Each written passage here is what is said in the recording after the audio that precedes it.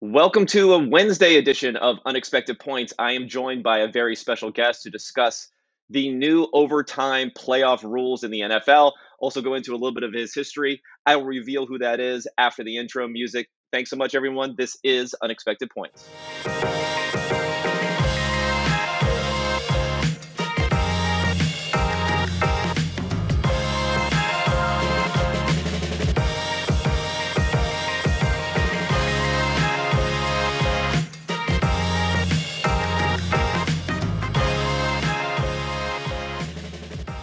Alrighty. Thank you, everyone, for joining me. We have a guest here. You don't have to hear me drone on for an hour. My guest today, my esteemed guest, my very, very well placed guest, I would say, for this type of episode is Sam Schwartzstein. Sam is the former, I have his exact title here for what is it, the XFL, Director of Operations, Innovations, and Strategy at the XFL. He also gave a very enlightening talk at the 2022 recent Sloan MIT conference on reimagining football, first data-driven football league. So Sam, thank you for joining me. Excited to be here. This will be a little bit different than the hotel lobby at the Sheraton when we finally met in person. Went from internet friends to in-person friends in Boston. Yes. Yeah, that was a successful transition. Sometimes, sometimes it doesn't go so well. But yeah, we had some fun. There were some stories there that we don't need to get into about locations we ended up eventually in that night. But yeah, I'm glad that we could reconnect here because number one, we've had some conversations about how we could do some more work together and collaborate in the future, and we'll think about that some more. Number two, with the NFL rule change, a big rule change, at least a big talked about rule change, only in overtime though, so we'll see what it is. Changing the overtime rules here. I want to go through that with you because you've thought about these things in painstaking detail when it comes to how to think about changing the game using data also in informing those choices and testing and so on. So we'll talk about some of that stuff in a second. Before we get into really all this stuff, I just want to quickly let everyone know for 25% off a PFF subscription, Unexpected Points is the promo code here. Promo code Unexpected. You can get all of that now that I believe our 30% off for free agency has gone away. So go ahead and use that to get 25% off any PFF subscription. So okay, Sam, let's get into this a little bit here. Before we start, I would say that I was doing some research on you and Wikipedia page, a well filled out Wikipedia page. We have to ask you straight up, how much of that Wikipedia page did you personally fill out? I did not fill out a single piece of that Wikipedia page. That was put together through my draft profile. I promise. A lot of people have accused me of making my own Wikipedia page. If you know about that, you cannot do certain things based on IP address, and they'll figure out who's doing it. But in the football community, there are some fervent Schwartzstein fans. Let's put it like that. And I expect that that's the kind of people that put together that Wikipedia page. Oh yeah, I can imagine. There's a whole you need like a name for the Schwartz fans. The Schwartz tribe, the Schwartz and something. I don't know. You need to come up with something. One of the reasons I actually was going to bring you on, not only the NFL rules here, is that it gave me an excuse to play some sound drops from 1987 classic Star Wars spoof Spaceballs. Are you familiar with this movie at all? Yeah, I think that's my family's Bible. Yeah, that and History of the World Part 1. All right, so I have some. Yeah, exactly. If you want to do, maybe every now and again I'll just throw in something like Never underestimate the power of the I'll Schwartz. just throw in something again there. I have like 10 of these saved up. So eventually, as you're coming back on the pod, I'll have a lot to use eventually. So, but what I also want to get into for you, it's been a while. You're an intellectual guy. You're a data guy. So before we get into all of your history here, I have a little quiz here because I went through your rivals page. There's an excellent photo on there, which I shared with you, which maybe I'll have them post on YouTube here. We could probably do an hour just on your blonde hair as part of this photo, like the thoughts behind it, when did you come in and out of it, the influences, the reaction. But we'll get to that another time. But I'm gonna quiz you on some of the stuff here, and I'm gonna see how much this is really sunk in to your mind here. So first, well, let's maybe do easy at first here. So rivals, how many stars out of 5 stars were you coming out of? Let me see. Coming out of Southlake, Texas. Before you went to Stanford, offensive lineman for Stanford. How many stars were you on Rivals.com? I believe I was 2 stars on Rivals.com. Correct. 2 stars. 2 stars. So we've made it here. So far, so good. Like I said, I'm starting easy here. Now, this is maybe this is also, it's probably an easy one. It's probably burned into your brain a little bit here. How many offers? Now, this is according to Rivals.com. So I'm going by what's going on here. You may have some under the table offers, some other things going on here. But how many offers according to Rivals.com? According to Rivals, probably 6. I think the real number is 8. 6 is correct. 6 is correct. All right. Maybe that was the real number is 8. I know there's some funny business always going on over there, but yeah, you're right. The real number, whatever the real number is, Rivals has here as 6 offers. Okay, we have to make this a little bit more difficult. This is getting too easy here. Maybe this is actually easier, but okay. So Stanford committed. Do you know? It says recruited by, and it has a gentleman's name here. Do you know who it says recruited by for Stanford? I don't know who it says by, but I know my recruiting coordinator was Clayton White, Coach White, who I think my mother still sends a Christmas card to. Again, you are correct. Clayton White is on here. Okay, 3 for 3 so far. We're gonna have to step it up a little bit on this one here. Okay, it has here a height and weight listed. Again, this is class of 2008 here, so we're digging back into the future. Can you give me the listed height and weight here for you, Rivals.com? So, ironically, this is the hardest one because I don't know how well I fudged my numbers for this because I measured anywhere from 6 This is like a real weigh-in. This is a real weigh-in that you did for them. This is well, come on, real weigh-ins. Come on, there's no such thing as a real weigh-in. Like, come on. I bet they have me at 6'3", 267.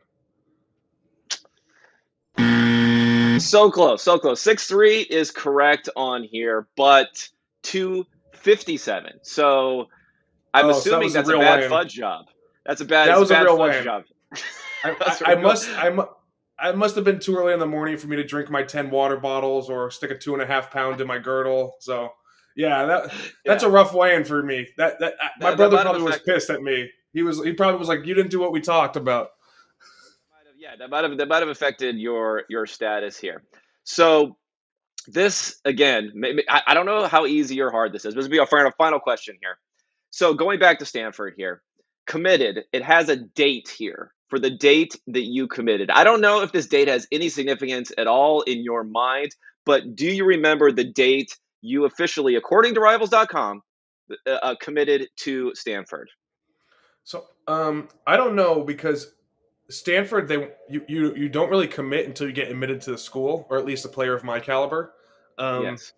So they tell you to hold off. So I probably would say August 28th. Unfortunate there. So it says here October 16th, 2007. Now, okay. So they're going back. They're going back here. Maybe that's like a soft commitment, and we'll see sort of thing. But that's what they have here on Rivals.com. But I have to say, I'm still impressed. I'm still impressed by the numbers there.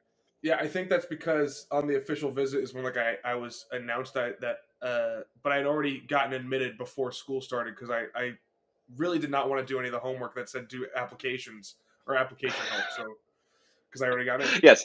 Yeah, Stanford's like a real school, a real school here. Let me see. Now, I read some other stuff on here where it looks like the other schools we have on here: Colorado State, Kansas, North Texas, Purdue, Tulane, Oregon. It doesn't say there's an offer, but that's also listed on there. Where do you think else you would have gone? Because I assume, like, you're not just going to go to Stanford if you didn't get an offer there. What was your rank ordering? Do you remember? So it's funny. So Oklahoma was probably the school I wanted to most go to. My sister was going there. I talked with Coach Stoops and Coach Patton. I mean, Coach Stoops called me Sean, and he didn't remember me. When that's what he calls everyone XFL. He really likes. The prospects he really likes. That's what he calls them. Yeah, I had a name tag on. He still called me Sean. He didn't even remember me when we hired him at the XFL. So maybe I didn't really have a real shot there, even though all my enrollment stuff was in the school. What's funny is my brother helped me get recruited. He dropped out of college for a semester and said, "Hey, I'm going to help you do this recruiting process, and you can go wherever you want, but if Stanford offers you, you have to go there." And I was like, "Okay." And he's like, "There wasn't really a choice." It's like, I didn't drop out of school so that you could not go to Stanford. So I really didn't have a rank ordering. It was, what were the best schools? Purdue was probably the best school at the time. Kansas was the best football school, ironically. They were number 2 in the country with Tommy Rees as the quarterback and Mark Mangino. Very happy I did not go there. Yeah, Stanford offered. I committed once I got into the school. Yeah, great. Now, again, like, I don't want to necessarily go too far back, but I'm very interested in your backstory for some of this stuff here. Now, you mentioned Stanford. It is like their recruiting process is a little bit different than some others, as far as, being able to like spell your name and kind of like get into some schools versus what you need to do to get into Stanford. So you said, like, for Stanford, you had to almost be like on the par of some of their students who are being admitted without necessarily having the football background there. Although, kind of everyone who goes to Stanford also has all these extracurriculars, is an athlete, even if they're not a Division I athlete type of thing. So it's a pretty intense bar to reach academically to go to Stanford. Yeah, and that's what my parents had always put into me, was education, first and foremost. And I just so happened to go to a high school in Texas when my family moved there. That was a big-time football high school. Right. I was very fortunate, and serendipity had nothing to do other than that. And I was large. So, and then so I had already had that. My parents had already put me in the AP classes. My dad said, "Hey, you're going to get the same grades regardless, so might as well take these APs." And that's really what helped me get into Stanford. Was they really look at how much are you willing to challenge yourself to be able to get in. I had good enough grades to get in, so yeah. I mean, it was tough. We did the same application as everybody else, and this is back. You had to write it in, but I don't have good handwriting, so I wrote it out and then I printed and scanned it on. So now you get to fill everything out online, but back then you couldn't. Yeah, back then in the olden days, yeah, kids, Mm-hmm. you'll learn about the dark ages if you're listening in here. Okay, so let's talk about Stanford a little bit. So you were there, you played for 5 years, correct? Yes, I will play. I was started for 2 years, but I was there for 5 years. Yes. Okay, and you were also there at the same time with as Andrew Luck, which then eventually you go to the XFL and you're working with Oliver Luck. So is that just a coincidental situation here, or is one kind of bridging to the other as far as you being someone who was identified by the XFL as, they have a little bit more information about you vis-a-vis Andrew? Yeah, it was through the connection, right? And like most jobs in sports, that's how you typically get the job. I was fortunate enough to be able to play with awesome guys: Andrew, David DeCastro, Chase Thomas, Griff Whalen, awesome guys who go on to do a lot of amazing things. And one of them was Andrew. And when Oliver got the job at the XFL, I had been doing product development at a company called Chegg, and him and I had been talking about how do we fix football for years, going to Andrew's games. And then ultimately, when he took this job, he said, "Hey, Sam, why don't you help change the rules? But let's put a process in place. Do the same thing you do for product development in the Valley, and do it for football." And so that's kind of where I fit in. Was I was able to kind of say, I've done startups before. I was at Chegg when we were about 70 employees, up through when we were at 750, and kind of saw that growth. And we had a very similar growth while I was at the XFL. Okay. Have you been in any book clubs with Andrew Luck? I have been. I've not read. I actually have not read any of his books. I read Dune, so I technically read Dune. Was it Okay. was it 4 years after Dune was on the book club? Yes, but I I still don't. haven't read Boys in the Boat. I just know he had a book club, which I thought was like the weirdest. Well, not weirdest, but it was like the most Andrew Luck thing to have for an NFL football player. So I just that's it's an interesting dude. We we don't want to get too far down the Andrew path here, but I just thought that was a funny thing. So let's talk XFL. So you're brought in there. I saw your presentation. What you mentioned there is that the first time the XFL was launched, it was based upon a lot of assumptions for what people may have wanted, which was this extreme football and hits and this and that, and it didn't necessarily have enough on ramping time. So your task when you were put there, reimagining football, it is so vast. Like there are so many different rules. NFL is an extremely complicated game. As someone who now has a couple of young children, it sinks in like how complicated it is versus if you're watching a soccer match on television. The kids can kind of figure out what's going on, right? You're watching a football, game on television, and there's just a billion different rules to deal with everything. So how did you approach that task of trying to, differentiate football, differentiate the XFL, make it better in some ways, but then not lose the core of what makes football great? Because obviously people love football. It's the highest broadcast. If you look at the top 20 broadcasts any particular year, it's always 19 or 20 of them are NFL football games. Yeah. I think for me, the first step was, and I think maybe Josh Rosen got knocked for this, but I asked why on about every single rule that we had in the NFL rule book, right? And what we weren't doing was making football better by additive properties. We were fixing problems, right? So we didn't want to add laser tag to football, right? Right. No one asked for that. We were fixing problems like the games are too long, or there's too many stoppages, or the rules are too complicated. So I wanted to ask why on every single one of the rules. And when you really look at it, we look at, okay, it's a bastardized version of rugby, right? We're taking the set piece from rugby, the ruck or the maul, whatever you want to call it, or scrum, and you now add that as the base layer of the game. And so going from there, and Walter Camp was changing the rules weekly, right? And that's where we get to where we are. And it's a Frankenstein rule book written by so many different people over so many different years. And, the word unless is in the NFL rule book 74 times, right? There's all these different aspects that make the rule book really hard, but I wanted to ask why on every single one of our rules. And so taking that metric, and then we fit that, and once we kind of get a true understanding of the rule book, then we ask fans what they don't like, right? Again, we didn't ask for what they wanted added, but what they don't like. And we're able to take that information down, and we have that's our 2 versions of research. And every time I find out a reason why they don't like it, I go back to the NFL rulebook, and here's why it's that way. And if they can't get a clear explanation of why it should maintain that way based on how the evolution of the game is, or now it's a TV product, because Walter Camp did not intend for the Super Bowl to have 300 million people watch it, right? He was just doing a collegiate game that he made up.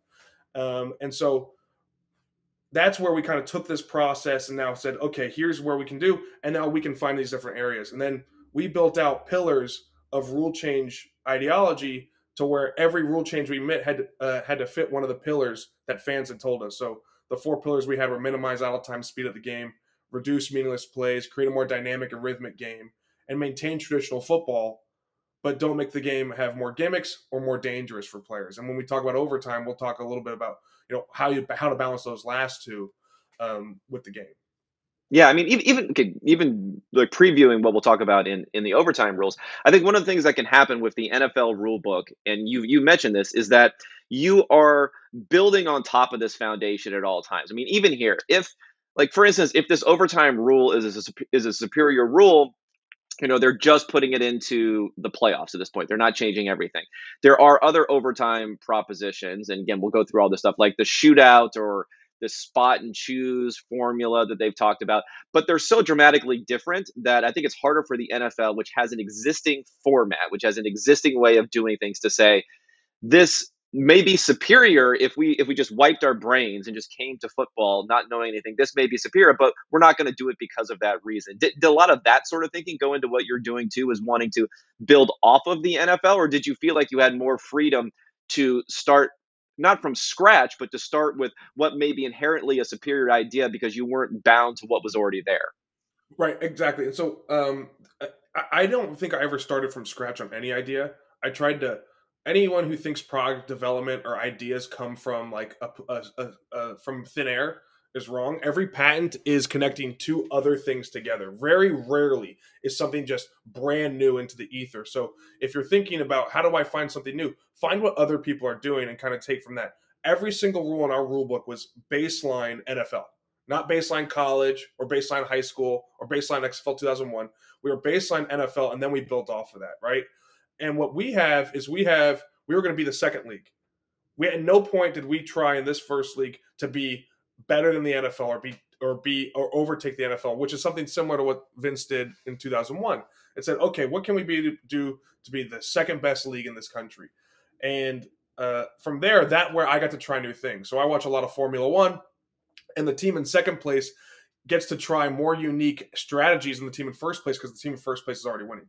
The NFL does not have to change too many things about their rulebook because they're still the bell cow product in this country. versus the NBA. They experiment with score targets and other unique ideas because they're not as big as the NFL.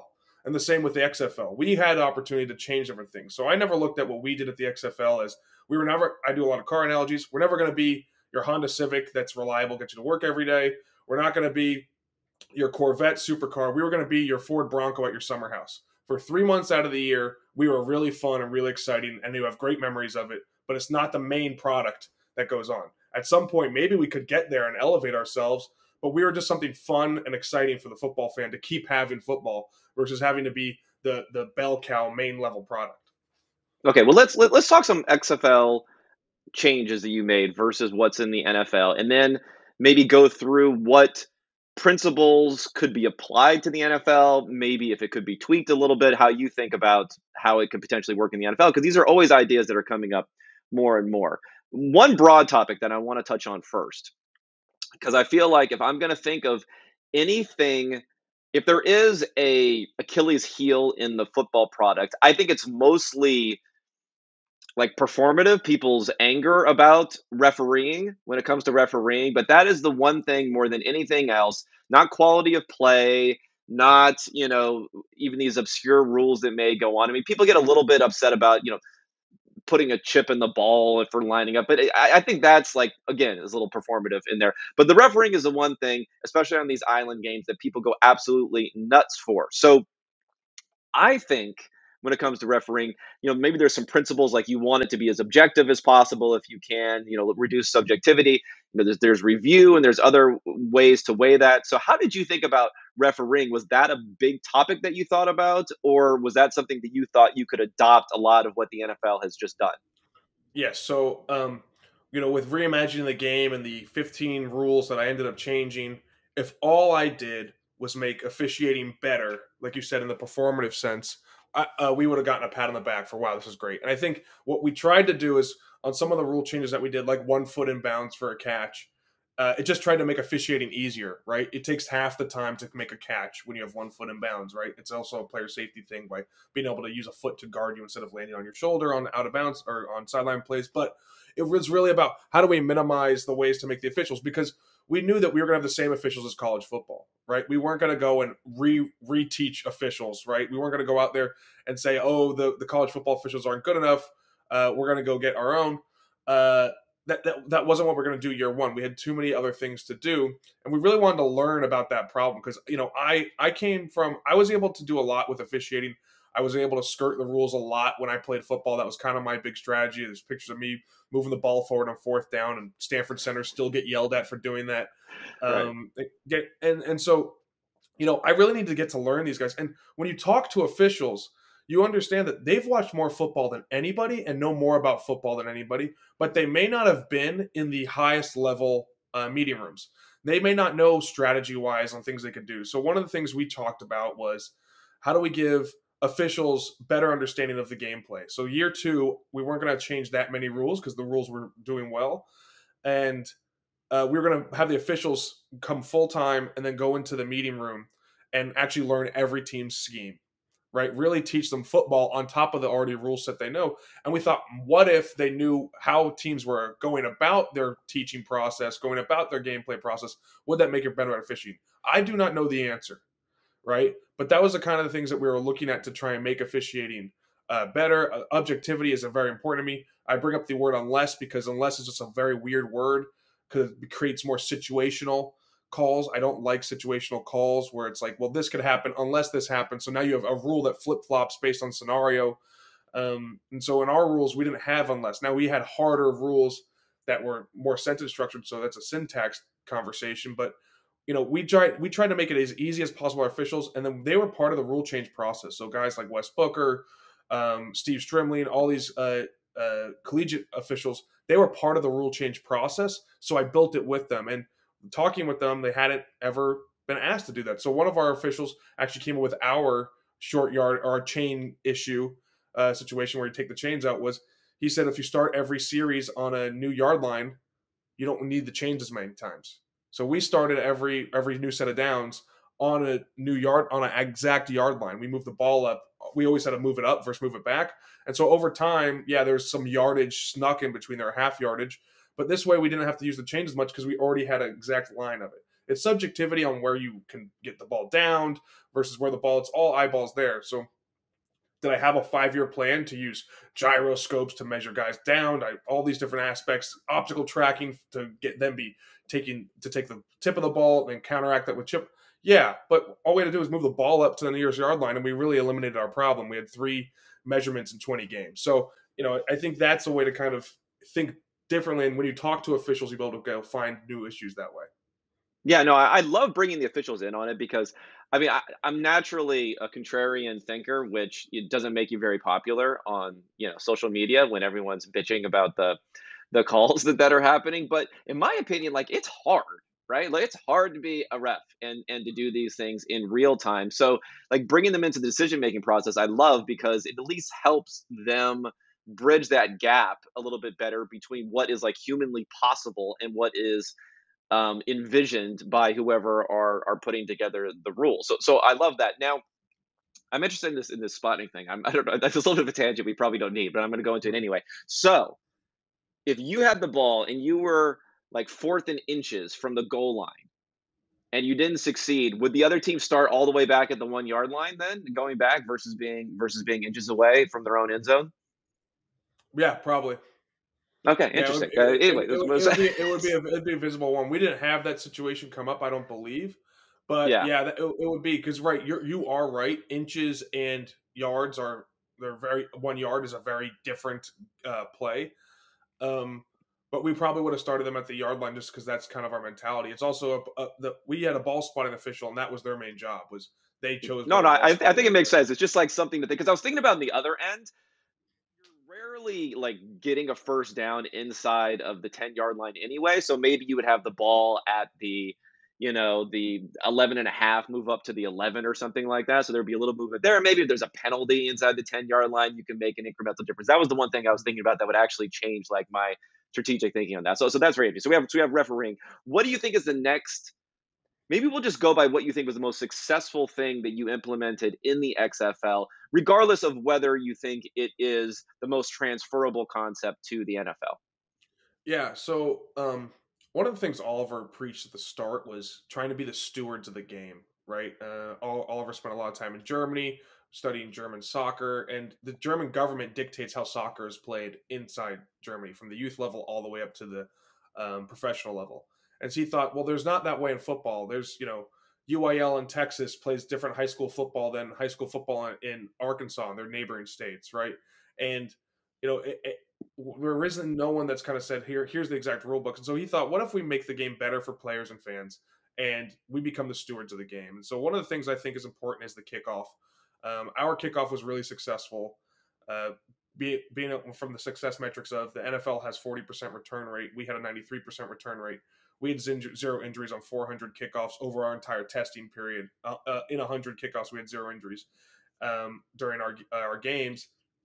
And the NFL, you're 3 times more likely to get injured on their kickoff than any other play. So we really created like a scrimmage play. I'm not saying no one will ever get hurt on the kickoff I created in 2020, but I think that it really shows that you can make the game more exciting and safer for players. And those are really big tenets that people wanted. And we weren't too gimmicky. We kept the foot in football. We didn't do the 4th and 12 conversion tactic on onside kicks. You elected to kick deep or you elected to onside kick because we wanted to keep that integrity of the game versus having like kind of a more gimmicky type play that could happen. I think really that rule I believe should be played at the high school level. I believe it should be played at the collegiate level because it just makes the game safer for everybody. And it really gets back to the basics of football, which is, playing a strategic game. And we don't necessarily need to, like 2001 thought, have the highest speed collisions and the biggest hits.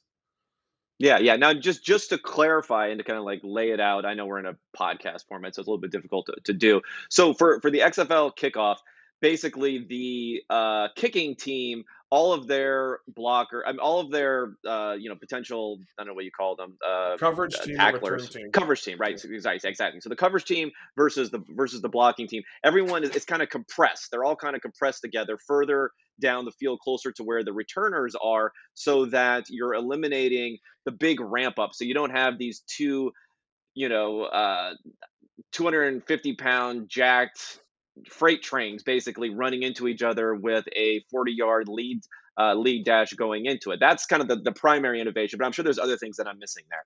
Yeah, yeah. So what we did is we looked at the reason why there were so many concussions and injuries on the kickoff, and it was because we started 10 yards apart, sprinted 35 yards, and then created a collision. We called that a high velocity impact play. No other play in football or really sports do you have a situation like that. And so I watched hundreds of kickoffs and paused the film every time what it looked like when the ball was caught, and every time the coverage team and the return team were facing each other 3 to 7 yards apart at the 35 and the 30, right? And I said, Yeah. why don't we just start the play from there? If we Yeah. always end up there. And so I thought, okay, what are the unintended consequences that come from that? Well, you now can't have a surprise onside kick because how are you supposed to onside it there, or onside kick? Because there's no formation to onside it because they're not starting the 10 yards apart anymore on the kick Yeah. deep. And so I thought, okay, how many plays are onside kicks? And that's 1%.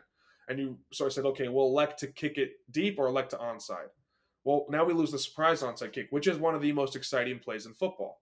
Well, it's 1% of onside, 1% of kicks are onside kicks, 1% of those are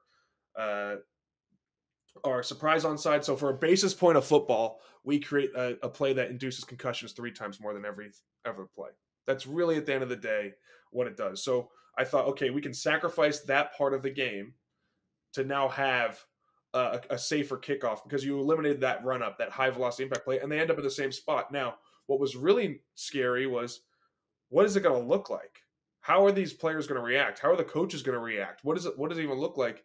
And what you don't want is we don't want to have the players start further back than they normally do. So the 28-yard line was our goal. That's where the average NFL series starts. So we ended up at the 31, right? So everyone who thinks, oh, this is it was great because every coach or player I talked to said, oh, this is going to be way too good for the offense, or this is going to be way too good for the defense. No one had consensus, and I was the only one that was like, I have no idea. Right, right, yeah. Like who knows? This is brand new. Like no one can make an assumption off of this, so that's why we had to test the rule, and we ended up exactly where we wanted. We had 2 kickoff returns for touchdowns and 100 kicks. That's about the percentage that we want to have for returns for touchdowns. We had the same average spot as the NFL, so it really, to me, it's like that was a proven success of a rule. Yeah, and it doesn't become just like an extended commercial break, right? As it would be in the NFL. Now, one of the things that you mentioned in your presentation, and it was the ability to test on the field, because again, when we're talking about major rule changes, and this is something that's going to prevent the NFL from making a major rule change, is the series of second, third order effects, unintended consequences, incentives that may be misaligned with what you thought they were, or at least misaligned with making the game more exciting. Maybe in some weird way, it'll make the game less exciting that you didn't even think about in that sort of way. So, like, I don't know, can the NFL do something like that? Though, like, can the NFL really test things that they want to implement a change for? I think it would be very useful if they could do something like that. But what they've chosen to do is an incrementalism, maybe with the belief that you can't replicate NFL football in some other manner to test it. But I'm just not sure. Maybe they are testing things that I don't even know about. What's your opinion there? Yeah, in the words of Oliver Luck, operational issues should never stand in the way in front of success, right? So if it's an operation, then you can get it done. So our first rules testing session with the National Junior College Association, Athletic Association, so the NJCAA, and we paid them $10,000. We paid Pearl River Community College and Mississippi Gulf Coast $10,000, and we took over their teams for 3 days. Right. And that was our first rules testing session. So I don't think it's an issue for the NFL to do something similar with an organization. We then worked with semi-pro leagues where we paid them, where we had an in-kind sponsorship, that we did different things to be able to say, hey, let's test our rules there. Right. And so anything's possible. If you have enough money, you have enough operational excellence, you can get anything done. And so I don't think it's an issue. I think that they have to look at college football and other things. And again, they mostly make rule changes based on you're talking like singular play, fan fervency, right? And player safety. Those are really the only things. So they have the DPI, OPI review call, which was based off of one really bad play. And then you have overtime in the playoffs, which was probably 2 games this past year But again, those are really small problems to solve, but they have really big impact. So, I don't know if they need to do rules testing everywhere. I would, because I'm constantly thinking, if the age of my fan is getting older and older, and I have to compete with other places, I'm constantly thinking about innovating. In the Valley, the big story is Polaroid was worth the same amount of money as with the day Instagram was bought for $1 billion, but they had 3,000 employees versus 13 employees at Instagram, right? So you're gonna be passed up, so you might as well innovate now. And so I think they should innovate. I think there's definitely ways to innovate and test things. And we tested probably 25 rules made the testing, only 15 made it into the game. We started with 100 rules. 100 rules. Most of the rules didn't get past our data set, right? Okay, this is never going to work. And our experts saying, yeah, this is not how you can't do this. You can't have eligible receivers. But then ultimately testing, you get a lot of the game strategy. The Mississippi junior colleges were great because we had a completely running clock throughout the entire game.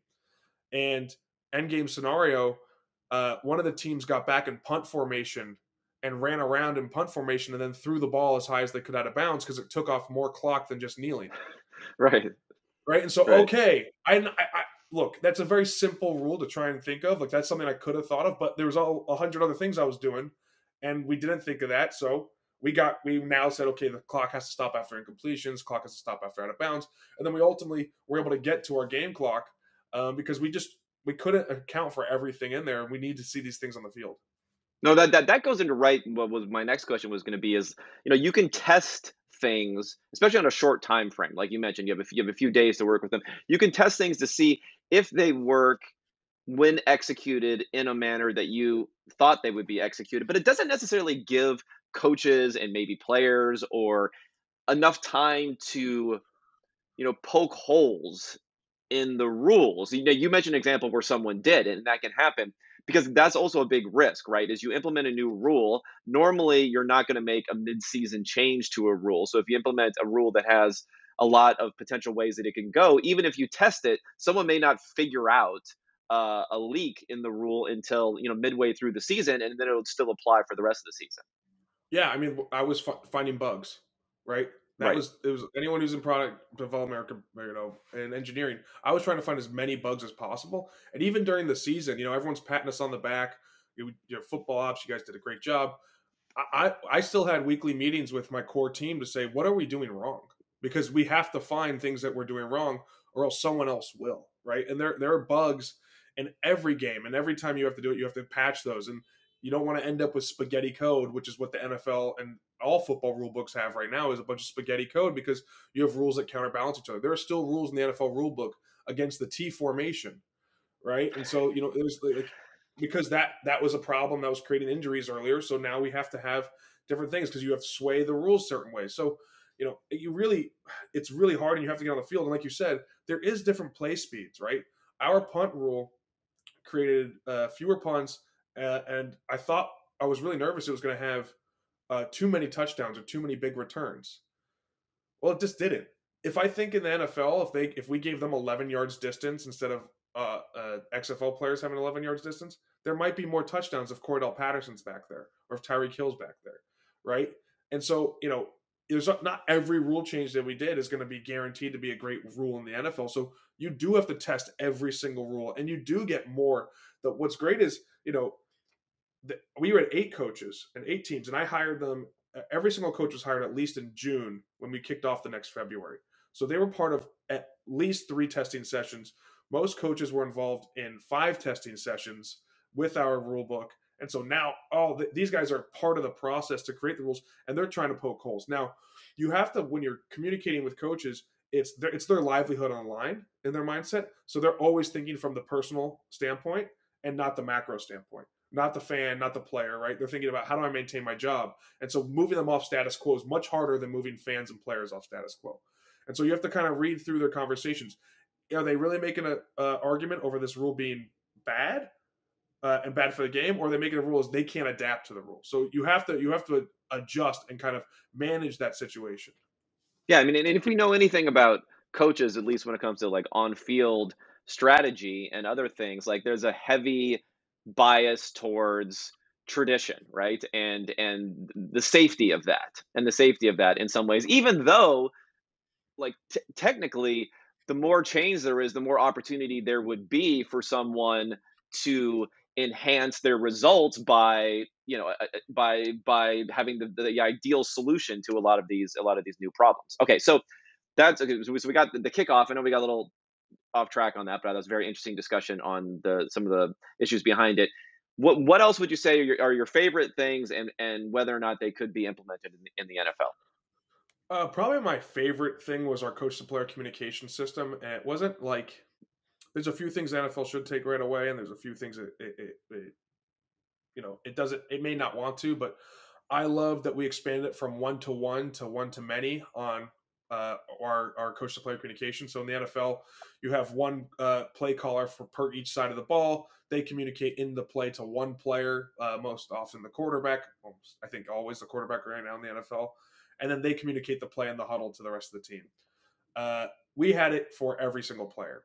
Technically, you could do signals and signs like college football does, but those get stolen. So you can't steal the communication process. So you have a more fair game.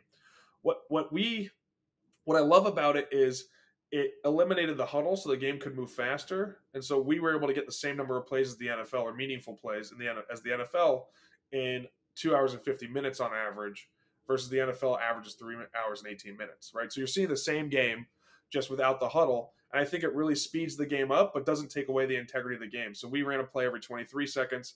NFL runs a play every 31 seconds. And in their 2-minute warning, they run a play every 23 seconds. So our game was like the 2-minute warning. It had that frenetic pace, but also it was still controlled. All the players could figure it out. We also didn't have a cutoff on our coach to player communication system. Like the NFL has a cutoff with 15 seconds left. That's to make sure that there's so the quarterback's not calling or getting the play call from the coordinator too late, or making all the adjustments. Well, a lot of teams already do that. You'll see the teams that snap the ball before 15 seconds on the play clock more often than the other teams. It's because the coordinator is helping them make the adjustment at the field. So it's just a manipulation of the rules where you're going to still get a different result from different coaches. So I loved what we did on coach to player communication. It's just expanding it, making the game, not restricting the game, but opening it up.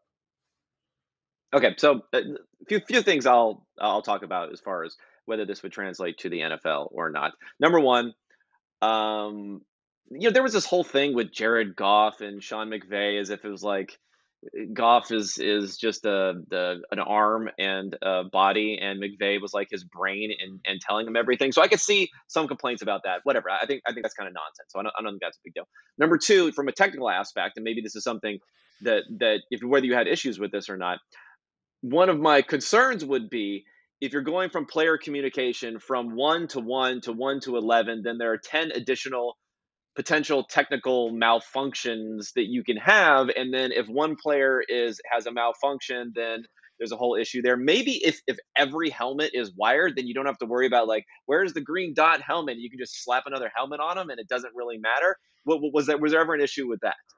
Okay, yeah. So this was my hardest problem to solve, was game timing and ultimately coach to player communication. So yes, now we get to go and let's peel the Band-Aid off. So yeah, number one was what was my main goal from coach to player communication, and that was speed the game up. And it was like our entire process of our game was being able to go faster than the NFL and get plays, get the points, everything. So my number one rule is reliability, right? I not go for the best technology, which I got caught up in trying to have the best technology. Number one rule is always reliability. So I looked at the NFL's and what their system has, and they had 4 different systems, or they had 5 points of failure really between how their coach to player communication system go off. The battery in the helmet, the battery in the belt pack. Then you have the coach to coach system is different than the coach to player system, so you have to connect those two together. And then you have the repeater, which is the cutoff switch that makes it so you can't do it. So all these systems, and the coach to coach, all 5 systems have those 5 points of failure, and it breaks quite often, right? And it's on a 900 megahertz radio frequency, which we have to get radio frequency controllers at every game to make sure there's no drones, right? But you know what else is on 900 megahertz frequency? Baby monitors. You can't go tell the baby monitor, hey, you have to change your radio frequency, right? Football game's important, but your baby's not as important as my football game. You don't get to do that. So you're going to have interference in some locations that are in rural areas or in domestic areas. So you're going to have problems with the system. And like you said, there are more points of failure. So I looked for the most reliable system. We ended up going with Procom, a system used in high school football. It's a completely wireless system. We were able to connect that to our DEC network frequency system with the Riedel. So if anyone watches Formula One, the Riedel headset is on there. The DEC network is a restricted band of frequency. That is what your at-home wireless phone is. So that connects you to your base so that there's no disruptions. This is getting very nerdy right now. But everything about what we try to do is create reliability. Like you said, if each helmet's wired, we tried a wired system, but now I have to double buy helmets. So what we did is going with Procom was a modular system that was literally just Velcro in and out. One helmet goes down, we go and put it back in. And we didn't get too dangerous or too risky with it. So I really wanted to have every coach can talk to their own position group. I wanted to have different channels. I wanted to have each coach be wired up. But year one, it was all about reliability. So we had one coach on either side of the ball, and the head coach could talk to either side of the ball. They talked to everyone at once. You couldn't choose whether you talked to just the quarterback. We could have made it that way. But it was all about reliability. So if one person's headset goes down. Now, we had some issues in games. We had a coding issue on one back end that had a swing coach, and that we ended up fixed by week 3. But it was only where sometimes a coach could hear the call that he wasn't supposed to hear, right? And so it didn't actually affect the players on the field, which was important for us versus the coach having a quality of life issue. And so, yes, reliability was a huge piece because, and I'm also one of those people where you can really try and solve for one thing at a time. And once you get that, you check that off. And as you create new opportunities, you have to make sure you don't lose your original aspect, right? It's just the same way I worked as a player. Whatever I'm good at, I need to keep doing that. As I add new things to my game, I can't lose that part of my game. So if you're a good run blocker and you're working on your pass pro, you can't lose your good run blocking as you're working on pass pro. And so it's that same mindset with product development. You can't lose what makes you great. And reliability was our number one thing for that. And because, yeah, you're right. You're now added, although I removed 4 points of failure, I now added 10 more by having them all on the field at the same time. Yeah. Now let's go back to actually this whole McVay Goff thing just for a second, because I can see the other thing. So if there's no cutoff during the play, they can talk to them, and that would be the other thing. People would say like, oh, the coach is like, hit your check down, or you're about to get sacked, or whatever during the play. I feel like that is much overhyped. Like people would overhype the ability of the coach to react and get it in there in his ear and then process and everything else. Was there any shenanigans in that regard going on? Well, yeah. And so, it's, I'm going to do it a different way. Didn't want to get myself in trouble. Yeah, you do. That was one of those spirit of the game rules. I play a lot of Ultimate Frisbee growing up, and before they added officials, you had a spirit of the game. And it's like, hey guys, don't do that, right? Yeah. But you do that when you can't solve a problem, right? Because I don't want to add a repeater and do a cutoff switch. So it's really what was great is it happened week 1, and what the other thing I love about our coach players, we put all the play calls over the air, right? So people could get better at watching football, right? We had 185 million fans. 38 million of those wanted more football. Those are who we were going after. We weren't getting new sports fans. We weren't getting non-football fans. We're getting the big football fans. So my main goal was edutainment. How do I make people better at watching football? I think the same thing goes for this podcast. Is it's making people understand the data behind the game better and make us better at enjoying football, whether it's from a fantasy gambling or just interesting standpoint. So, and so that's what we were doing. But then Coach Pat, my offensive coordinator, DC Defenders head coach, he's yelling at Cardale and all the offensive players because they didn't have a channel, right? Separate. He's yelling at Cardale mid play, right? I think first series. Well, Cardale self-policed it. I got it. Let me do it. And so what was great is I couldn't solve it from a technical standpoint. The coaches still did exactly what you said, but the players policed it. No player is going to want a coach yelling at him mid-play. It's going to screw him up. Just because you get emotionally hijacked doesn't mean that it's going to make it a little bit different. And so that was unique. One of those awesome things, like I could have spent so much time, so much stress trying to solve this problem, but really I just had to trust the players to kind of self-police it themselves.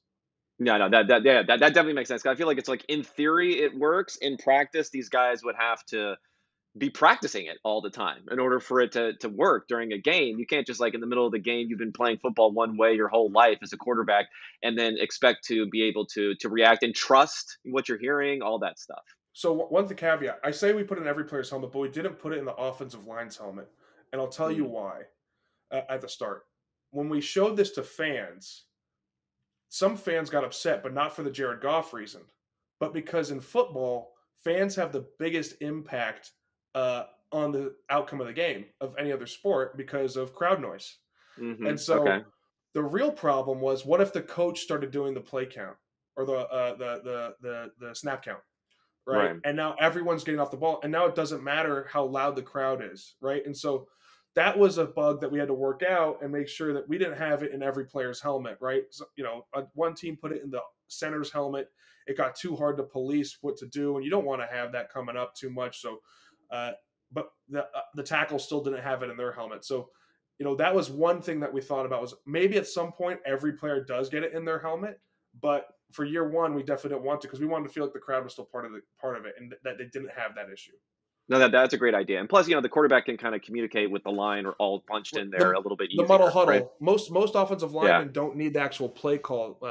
The center does, and sometimes the tackles do for the long pass plays, right? So at Stanford, all the weapons were animals were long pass plays. So that was like, hey, hang in there type of call, versus other play calls might just be regular, like midfield 7 or 5-step drop. So you don't need the whole play call. So muddle huddle is very easy, where the O-line's already at the line of scrimmage. Quarterback just says one number and you move on. Yeah. No, I love it. Now, this is not really your department here, but my thought is, like, I'd love to see some of these changes, speeding up the game, doing this and that. But let's face it, a little dollars and cents here. Like, the NFL is highly incentivized. These are the most, watched broadcasts that there are. If they could, I bet they'd be trying to throw in ways to make them longer if the fans were not upset about it, to try to maybe even make more money, right? Well, the problem is why does NBC pay so much money for the NFL? Right? Because so many people watch it. Well, mostly it's because of the lead into their other shows where they make all their money, right? They don't net enough money from the NFL, right? If so, the NFL would have its own streaming service like Netflix, and they would sell their own ads, right? But what happens is the networks really use the NFL and football in general as a way to have lead-ins to their other shows. ESPN is different because that is all they do is in live. That's a good point. They do advertise a ton for their own network during the shows. Yeah, so just like college football, why the Rose Bowl is so important to universities is because when you're in the Rose Bowl, that's the year you get the most applications into your school. The same thing goes for networks, and I spent a lot of time on the networks. I was the main liaison before Len Mead took over, but with the networks, and that's a big thing for them, is how do we have the number one lead, and how do we get people? That's why Apple TV is making the investment into baseball. They want people to use the service more. The games are going to be free on Apple TV, right? But they want people to get used to the muscle memory of, how do I get there? Now I get to see Coda. Now I get to see Ted Lasso.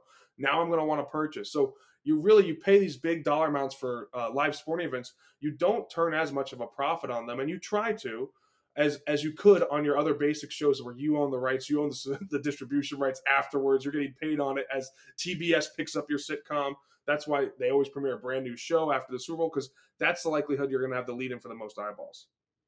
Yeah, no, and then if you think about it, like, now we're like TV execs here, but if you think about it, like, you're willing to pay more per ad dollar for a sports broadcast because there's less uncertainty too, right? Like when you're launching a show, a sitcom, it's got like a 1 in 10 chance of being a success and a huge hit, and it's got probably even less than that.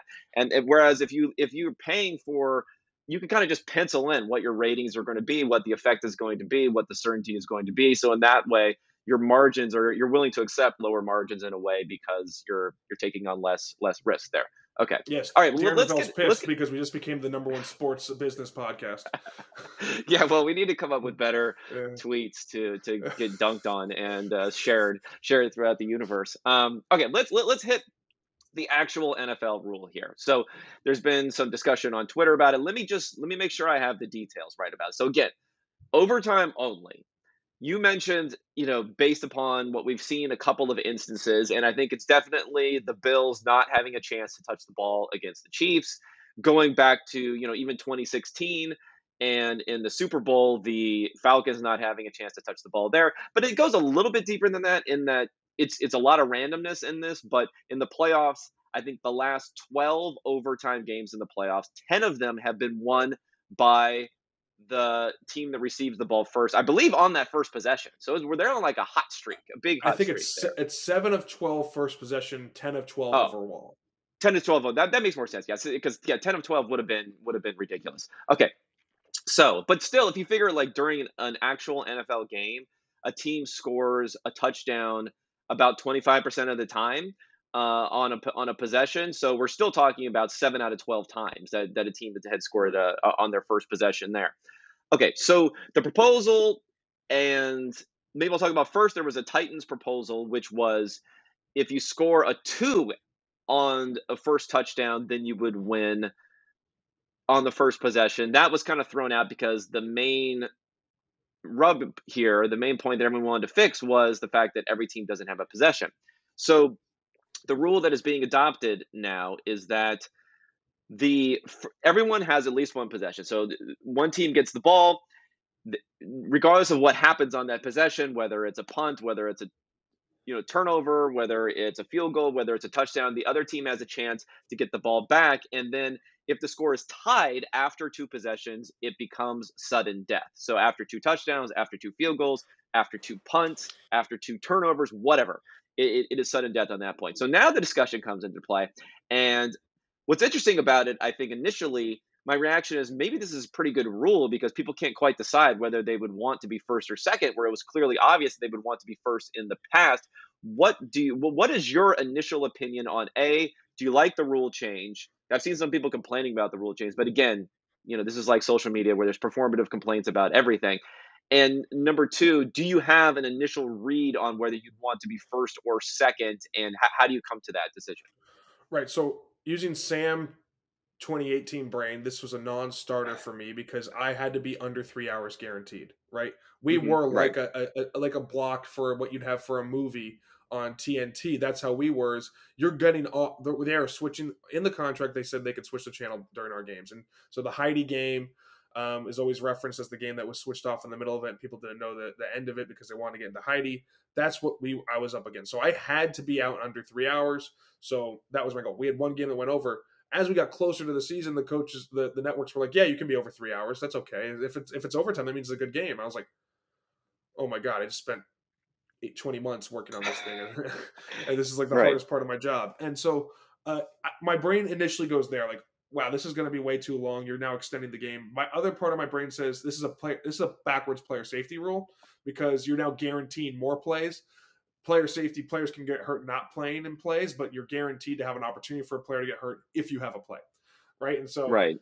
as you're Well, this is guaranteeing, probably some of the rationale behind not putting it into the regular season at this point, at least. absolutely, right? And I think the real problem is the math tells you it's a fairness issue, or there's no fairness issue in the regular season. There's only a fairness issue in the playoffs right now because those teams, are mismatched. And everyone knows week 1 body type is not the same on defense. It's not the same as the week 2021 body type that you have. So we want to solve for that later edge of the season. So I thought about that way. And then I really don't like college football overtime because it's not fair. Some years it's up to 62% win rate for the team that goes second. It's based on information gained.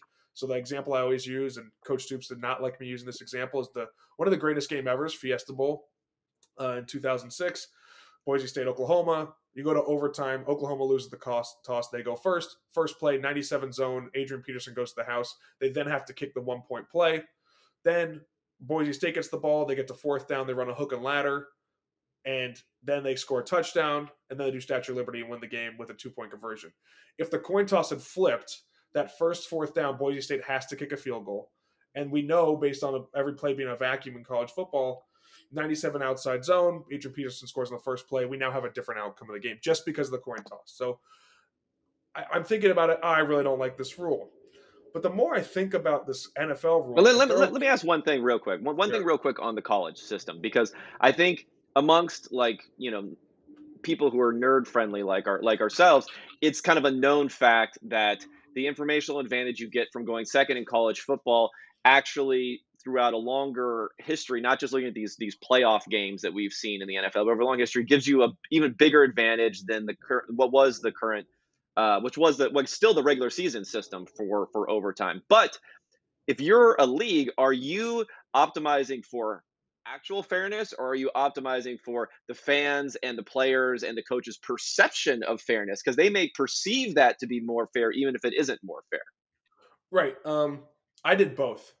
Sports Okay. wagering was a big part of our game, and so I was concerned with both. I mean, I did not like college overtime, and my team in 2011 was, even though we lost in an overtime game, we were statistically the best overtime team or red zone team in the country almost ever. We were 98 and 99, or 99 and 99 scoring in the red zone, and we were 75% touchdown in the red zone. Having Andrew Luck and David DeCastro on our team were very good for scoring. And so I was like, I'm still against what college overtime did because it was different. Now, this is the full drive. So no points are guaranteed on a drive or point attempts like it is in college football, where you always are having a field goal attempt at least a 52-yarder, unless you move way back. But you always will get a point try. Versus this, you actually get the full drive in the core gameplay. The problem is that this takes what we normally do is race against the clock with points, and now we do score targets. And score targets is a different way to do it. Also, college football has a fairness mechanic in it where they know going second is bad or is better than the going first. So they let you go second on defense if you went first on offense in the first round. We don't Right. have that in Flips. the new. So it's an Right. ABBA pattern versus right now we have an ABA. So with no points guaranteed or point attempts guaranteed in this version, and you have information advantage. But if the other team kicks a field goal and you get in field goal range as a second team, you have this thought process of, if I kick a field goal right now they have sudden death. Versus I can go for it here. It depends on my percent chance I'm going to convert. I now may pass over the attempts because now I know that they get the sudden death. Versus in college football, you have rebuttal guaranteed. So it's why I kind of like this rule, as long as you stomach the added plays, is wow, like I actually don't know what the best version is. I don't know if Yeah. a model is going to be, because there's so many factors, because it's so unique and new. And it sounds stupid just giving an extra possession is new, but I have no real basis of history to base it on because it's not exactly the same as college football. I have no real model that tells me exactly what the perfect thing to do based on situation football at the end of a game, right? And Ben Baldwin's his ears are gonna burn, but there is some feeling in players at the end of that game where your body is made to play 60 minutes, not play, however many minutes they're gonna add, right? Like, yeah, the guys who warm up 4 hours before the game, they've been in knee braces, football pads for 8 hours. So it's a different game, and it's postseason. So I love they did postseason only because that means they're identifying which part of the game they need to solve. I think it's okay to have postseason only rules. We didn't have them. XFL 2001 did have them, but I think I think that's not too gimmicky to have that. We did the 2-point conversion shootout from the 5-yard line, where our 2-point conversion was. I think it's the fairness. It's the fairest for both players and fans. We remove the core gameplay of the drive, and we go to a pseudo score target. But I think it's a ability to get in and out faster without maximizing the number of plays that people have. But I do like what the NFL's doing by making this the perceived fairness, as well as I do not know what's more fair right now. Yeah, no, I think I like the shootout is probably my favorite. But again, the NFL is just going to be reticent to shift things too far in one direction or another. What I think is the most interesting part of this was, number one, I do wish it was in the regular season because I just want to see what happens Right. more often. We need more. We need more information. Like More information, because this is like the ultimate game theory in a way, because there is an optimal strategy when it comes to what the first team should do if they score a touchdown as far as a 2-point conversion, which is go for one. And maybe I'll go into that a little bit more, and there is an optimal strategy if that first team scores a touchdown, goes for one. There's an optimal strategy for what the second team should do if they score a touchdown to tie it, which is go for two. Mhm. Always. You should always do those two things. There's no circumstances under which you should not do those two things. The question is your opponent going to do that or not? Yes. Because like, if you're saying, even if you thought that using optimal strategy going first is better, and there are reasons why that may be the case. I think second is better, but again, there may be reasons why the case, especially if there's a weather element to it, because you might want to choose side versus Mhm. taking, whatever it may be, right? There's all these different things that come into it. But so if you thought that was better, you still might not want to take it if you thought there was a possibility that the other team would go for two at the end of their drive, because we've heard there was already a tweet by Tom Pelissaro talking about some coaches saying, "Oh, I think a lot of coaches are going to go for two after that first possession." Where if you do that, it's like the reverse of the go for two down eight thing. You're giving the other team more information. You're not ending the game with the two. You're giving the team more information. So when you don't score 50% of the time, they just need an extra point. Whereas if you do score the 50% of the time, you're still they can go. They know they have to go for two, so you're giving them that sort of advantage. We need to get the details, but anyway. But if you thought there was a possibility they would go for two, you would let them hang themselves. In the same way as if you thought there was a possibility the second team wouldn't go for two, you would let them hang themselves. So figuring that out is the most interesting thing for me. Yeah, I'm loving it too, because now we have to account for the human element, right? Everyone doesn't just go off the spreadsheet like I would, right? At least Yes. if I was a GM or a head coach for a year, I would look at my owner and say, I'm going to do as many crazy things year one. The reason why you hired me is because something bad happened with the last regime. I have job security. You're not going to pay me for 4 years to not work for you, right? There's like different things you could do when you have job security. But I think, we don't know what each team's going to do. I think that a coach put that information out there so other coaches start questioning it. That was so preposterous that I think it's strategy. I don't know about that, because coaches love going for two at the very end of games and overtime. They hate it the rest of the time, but they love it. Yeah. It's like, we're going to end this game. We're going to end this game, sort of thing. So I gave the speech to my coaches about going for 3 and 2 more than going for 1, because here's the math why going for 2 in our game's the most optimal, because we didn't have a 1-point kick, which I loved that rule too. We had the 1, 2, and 3-point play, and I'm like, hey guys, you're doing this. And I even said, look, nowhere in my business model do I have paying double coaches. You have all job security year one. Do crazy stuff. And you know what happens? Yeah. Still 1-point plays. Still the bare minimum, right? And so it's like no one's getting fired. Like, I don't have a bottle that says I can double pay you guys, right? I can only fire you for cause. So it was like this weird thing, and that's why you have to predict what other people do. But I think that going second is better too. Because you have the agency to go for 2, right? And the assumption is we change this rule because teams are good at scoring in overtime, right?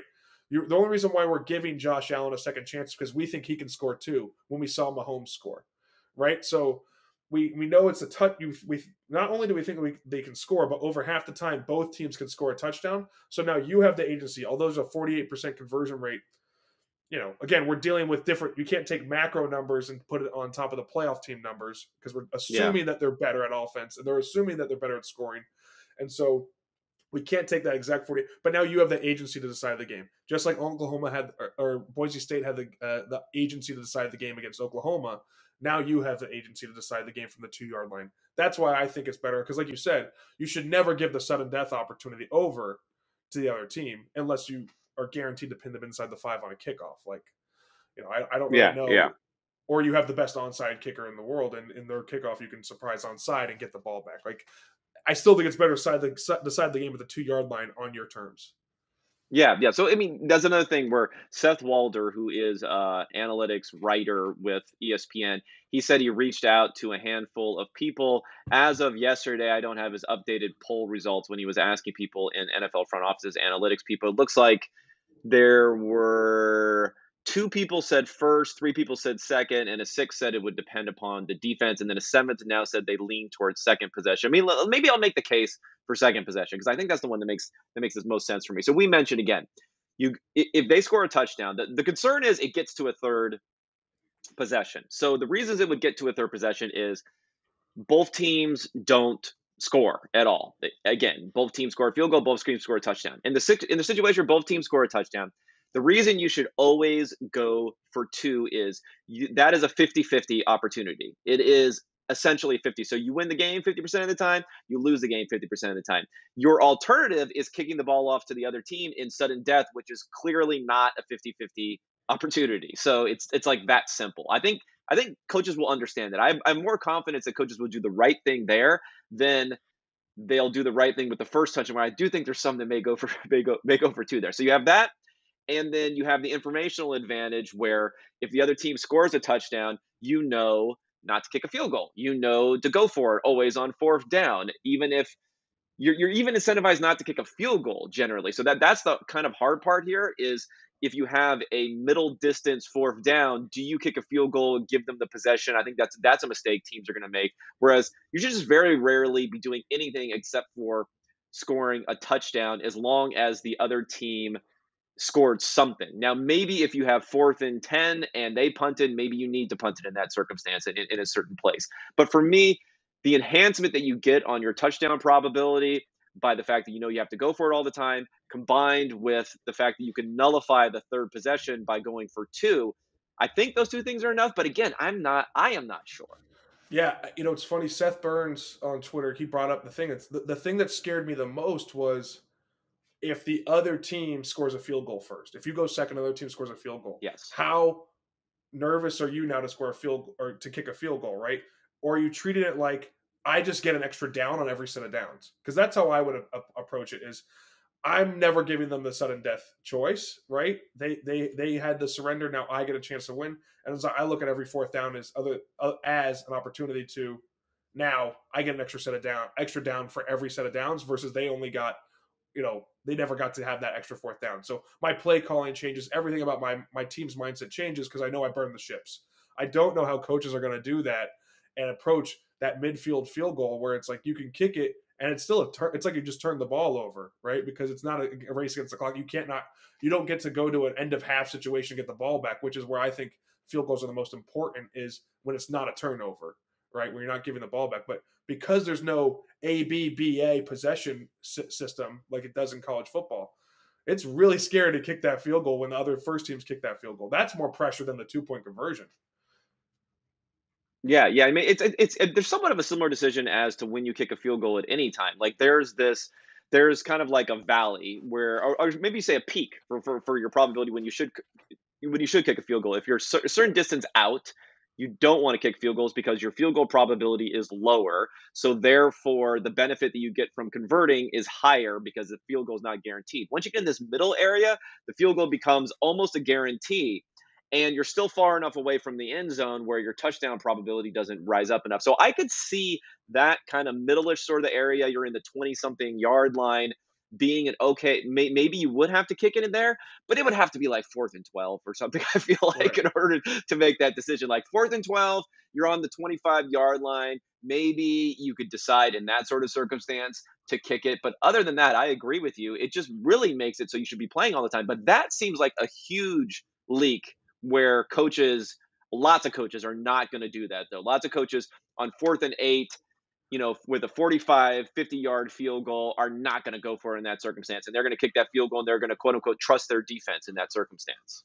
Yeah. And I think that, there's so many things about game strategy that just based on where at the end of the day, it's like, do you want to have control of the situation? Right. And I think that's where I believe that coaches need to start approaching it a little bit more. And it's like, I kind of sound weird being like, I think you guys need to be tougher guys, right? Be more proud, have bigger egos, because it's like, if you're an offensive coach, you need to convert those fourth downs. I had a coach, because our punt, we had our touchback and our out of bounds was also touchback, took the ball out to the 35, right? So now on the 40-yard line, 4th and 7, it's really bad to punt, right? And the coach looked at me during testing and said, You think I need to go for it here? It's 4th and 7. I go, yeah, but you're an offensive coach. You don't have a play that gets 7 yards, right? It's like that kind of mindset where it's, now you have to kind of put it on yourself. Be like, yeah, I am the play caller. I am that good. I can do it. And go convert these things. And now your third down will be easier. But I think the strategy is always so hard because the spreadsheet can say one thing, but then you have to actually get people to execute the correct way. And you have to change how you practice. You change how you practice if you approach fourth down differently. Right? If you're going to run tempo, you change how you run, how many 2-minute periods you're running, right? So everything is connected. Just like when I change rules, it's all systems working together. Now, as you approach your mindset and how you're going to approach different games, if overtime is going to be longer, how do you practice differently? Do you do less practice time if the game's going to be closer? How is this? And again, it's only 6% of games are end in overtime. So we talk about this big lofty rule. It was a rule I spent one of the most times on at the XFL, and it never happened in 20 games for us. So you never know what's going to happen. Yeah. I mean, it's really interesting. There's there's even like if you go first, how much more aggressive are you than you would normally be on a first drive of the game because the other team's going to be more aggressive. There's just so many different things here that's really good. Do you have a case for going first, other than like your level of confidence that the other coach is going to do the right thing or isn't going to be aggressive enough? Like, how much is there just like the other coach is playing optimally and you would still want to go first? I'm not quite sure if you could make it out. I mean, I'd have to really crunch it through, but I'm not quite sure. Well, we talk about fringe cases. You brought up like, well, what happens if you get stopped on 4th and inches of the positive end? Do you start Yeah. on inches or you start on the yard line? Well, what if the team surprise onside kicks after they Yeah. after they score their first touchdown? Yeah. They could do that, right? Because you're at that point, you feel like you're at a disadvantage, right? Let's say that no one's playing defense that game, right? And you had a disadvantage. Your defense is dog tired. Why not? Now you've eliminated the whole intention of the rule. Is that illegal to surprise onside kick? How do you make that illegal? Can you make it so that even a fumble? I don't know. That to me is a interesting strategy. I think that if it's Bills Patriots windy game, going first may be better because points are at such a limited that you're guaranteed you're more likely to get more series, right? Because you get to end on series 3, right? And so I think that if a heavy weather game where field goals are going to be what wins the game, not touchdowns, going for first is the right way to do it. But I think it's all situational. Yeah, I agree. And then there's one other element. As I remember, I think Ben Baldwin was dunking on someone with this, but who was mentioning this. But I do think it's been proven that in a shootout format, the team that goes first has an advantage because of a psychological edge, because they're going to be ahead more often, even when you're tied, like ahead on the scoreboard, even when you're tied. So there's more pressure, quote unquote, on the other team. Do you think? I'm totally fading this, but just try to think of anything here. Like maybe if you go first, you can apply pressure on the other team in a way. I don't know, but that cannot overwhelm the informational advantage. But again, it's an additional factor, perhaps. Kevin, I worked on my overtime for 4 years, and I found one article that proved that my overtime was not statistically fair because of momentum, like you're saying, Yeah. where everything tells me momentum's not real. And never have I said out loud. Momentum, though. It's not momentum, though. It's like actual pressure that you're putting on yourself because you're behind. It's like a psychological thing. Maybe it's total bullshit. Which is what? Momentum's a psychological advantage that you guys are keep rolling and going. That previous things are going to predict the future. Yeah, it's momentum. We're arguing semantics here, but it's very funny because I've been saying how fair it is and fair it is. There is somehow a psychological advantage. In no way in the rule book has it made it. Has a shootout made it more advantageous to go one way or the other? The only thing is psychological, and so here's why a shootout's different than soccer and football. And here's what I never actually had to use this case, but I was always ready. It's one-on-one. So you're having one person now has the psychological disadvantage. You now put it on every single play. Now, football's 11 on 11. Well, you could say the amount of pressure is like exponentially higher on that one person, right? There's more surface area of pressure being applied to different places, right? Yes, right. So really, it's only if the quarterback and the coach. Yes. They're the two people that if they're the ones that feel the pressure. Donovan McNabb at the end of that Super Bowl where he just got dog tired and stopped playing as hard as everyone else. Donovan McNabb catching strays here. Sorry, Big D. That's the one situation. But now you've separated it out because there's, like you said, there's points of failure of momentum more on the other side of either one, right? Now, what's funny is we're talking about these offenses being so great, right? The goalie in soccer, he can win if the kicker does everything wrong, right? He can dive the wrong way, but the player who's kicking can go over. Same with the goalie in the shootout, right? And that's the same way offense works. So I always argue offense is harder than it was because the defense can do nothing right and still have a win on a play versus the offense has to at least do something right? They have to miss a tackle and do something. So, I think that there's a little bit, but again, it's spread out behind so many more people in football than in a one-on-one situation. Fan Control Football League, they do their extra points as a one-on-one, or I guess a 2-on-2 or 2-on-1 with a quarterback, wide receiver, and a defensive back. But and so that's more of a replication. But because it's 11 on 11, the shootout's not as big of a deal of having the psychological advantage. At least I never saw it. I only did. So we started every one of our games when we were testing with the overtime to guarantee I got one in because it's very important Yeah. for rules, timing, or whatever. It was actually so exciting. We thought about starting the game with it and starting it from the start of every game. That's what the score Yeah. of the game, because it was so cool. We were getting exciting, and then it's like, no, this is ridiculous and gimmicky.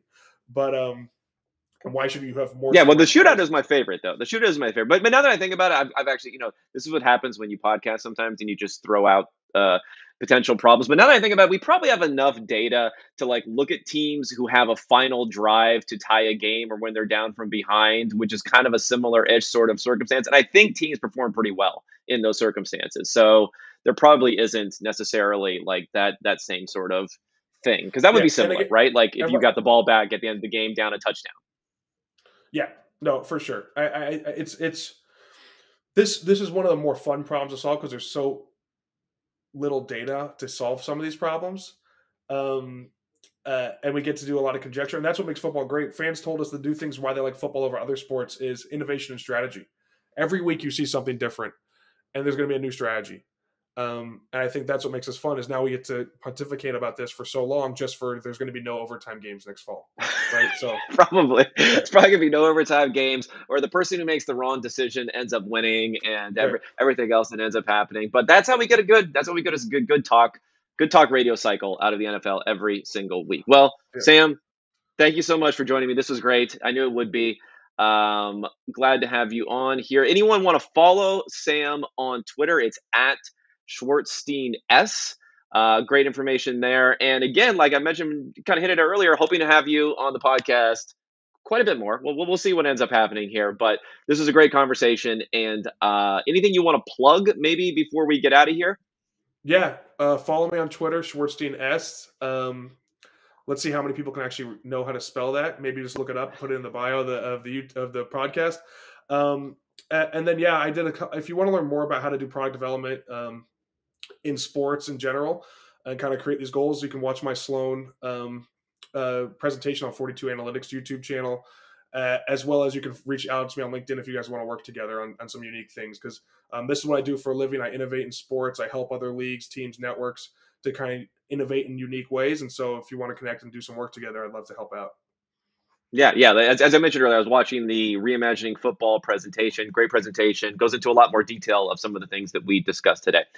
All right. Thanks, everyone, for tuning in. I'll be coming back at you next week with a couple of episodes. We'll start to get into more of the draft stuff, maybe digest a little bit. I'm assuming free agency and trading and all that stuff will be done by then, and hit on any new research that I'm doing. Until then, I'll be talking at you next week.